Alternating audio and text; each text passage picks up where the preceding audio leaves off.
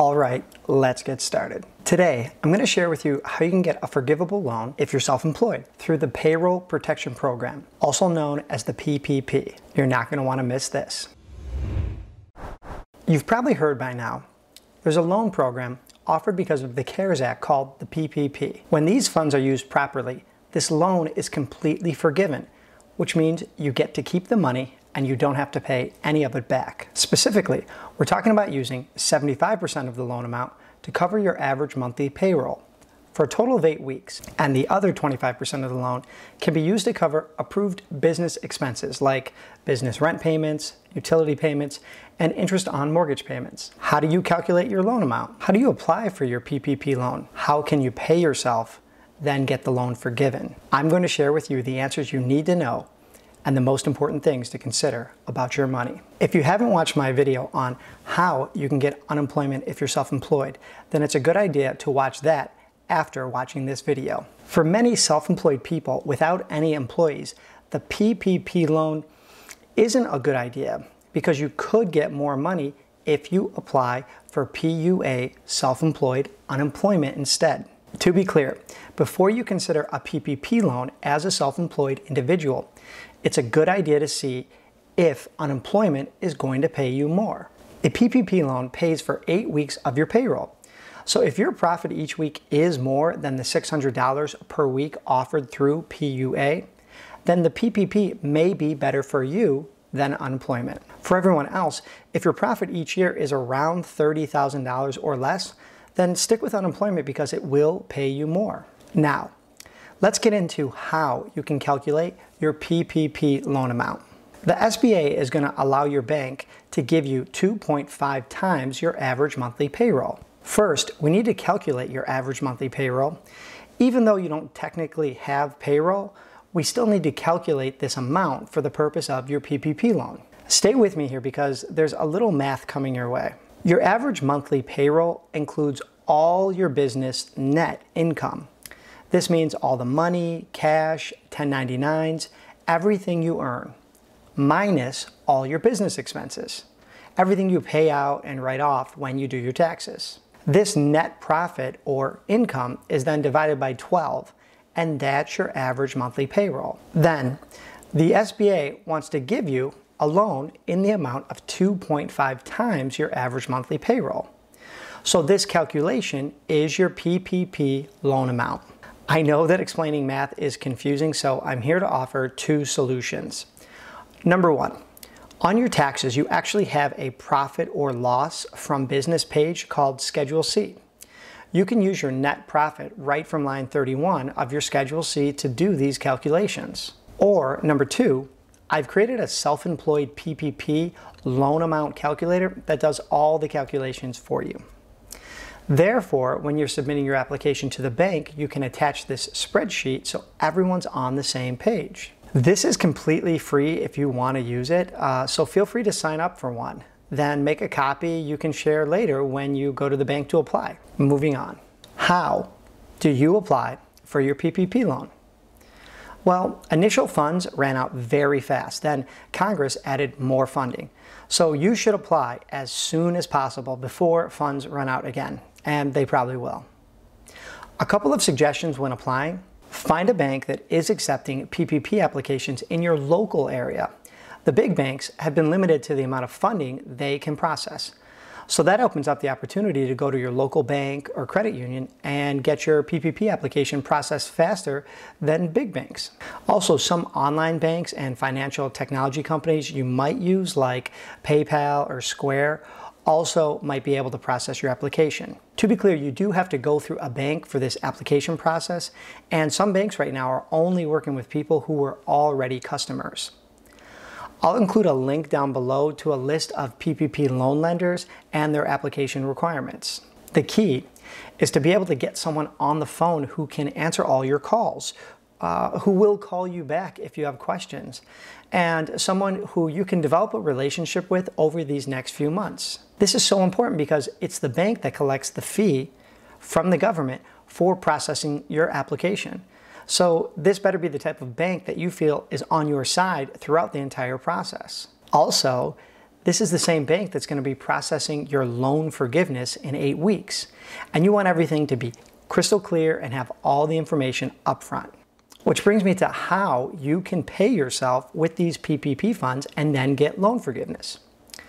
The SBA came out with very specific rules about the amount a self-employed person can get forgiven. Their explanation, which is a little confusing, is that 8 divided by 52 of your net profit from that Schedule C we talked about earlier is the payroll amount that can be forgiven. Basically, you divide line 31 from your Schedule C by 52. Multiply that number by 8, and that's the exact number you can pay yourself and have your loan forgiven. Then, any remaining loan amount can be used for business expenses like rent, utilities, mortgage interest during that same 8-week period. To be clear, I get this question sometimes, the PPP money you spend has to be for payroll expenses that fit into that 8 weeks starting right after you get your funds. This means you can't go back and pay yourself from earlier, nor can you pay your rent, say, a few months ahead of time. If you do anything like this, then your loan won't be forgiven. After the 8 weeks are up, then you have to apply for loan forgiveness. It's not automatic.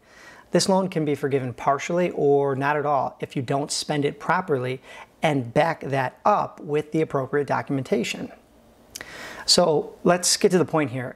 Once this money is in your bank account, then you need to make at least one transfer to your personal account in the same amount you calculated earlier that will be forgiven. Actually, I recommend 2 transfers, one for the first month paying yourself, and then another the next month just to show that each amount was used to cover one of those 2 months. In my opinion, it's a very good idea to set up a new bank account online for these funds so that the accounting records are clean and clear. The government loves separate accounts for specific amounts.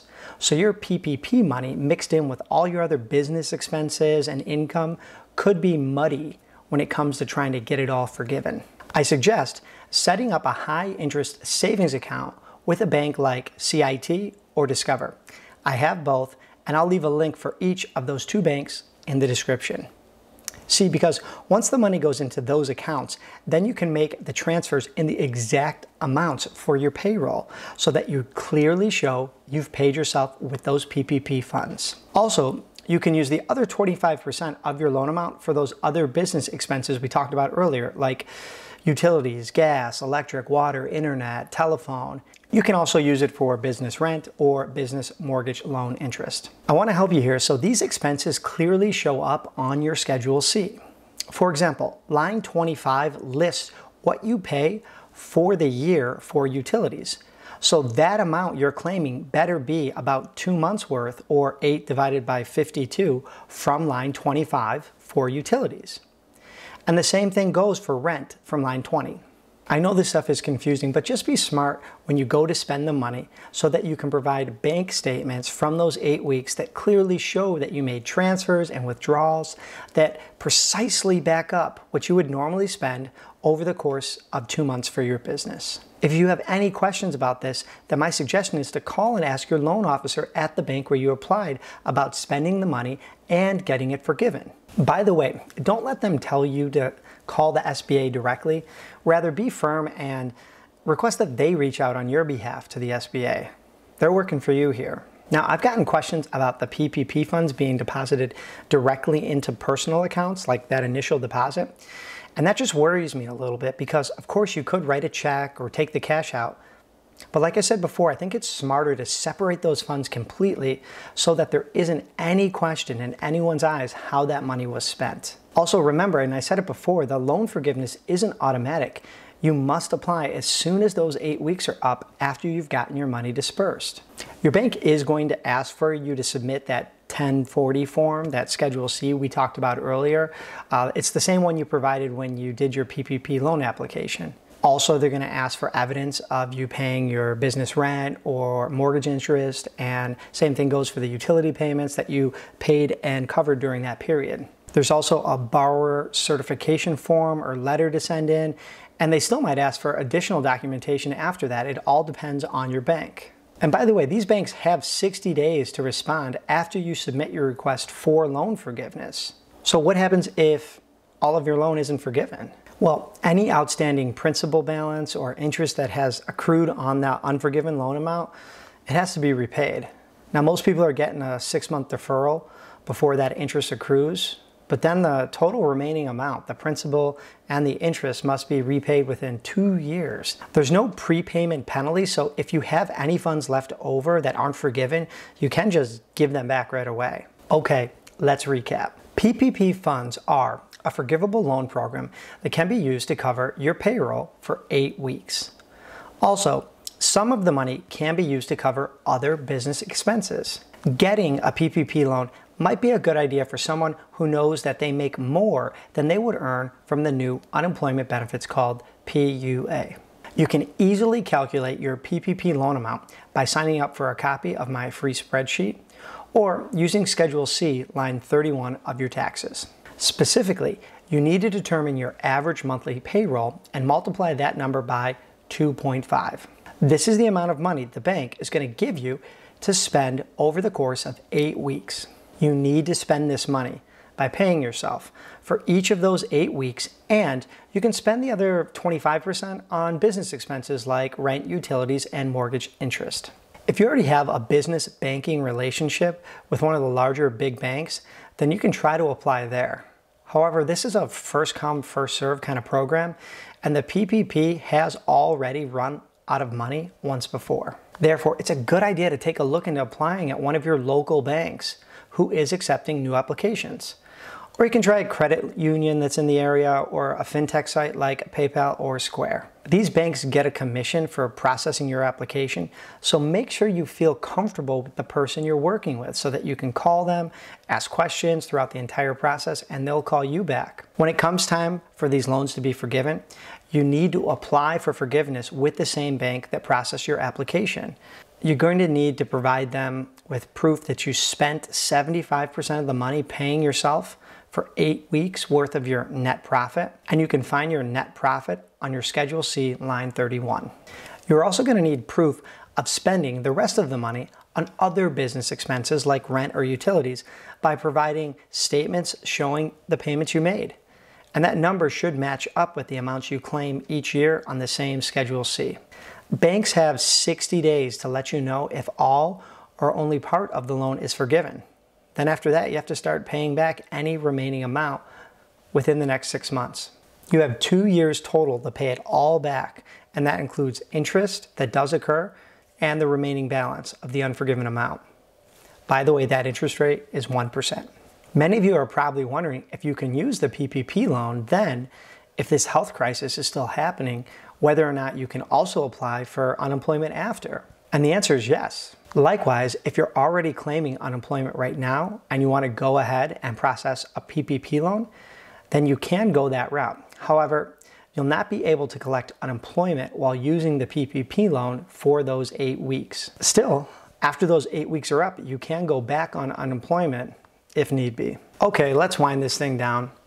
Thanks for watching to the end. I am hearing from many of you that I need a website or blog with all this information and these videos in one place.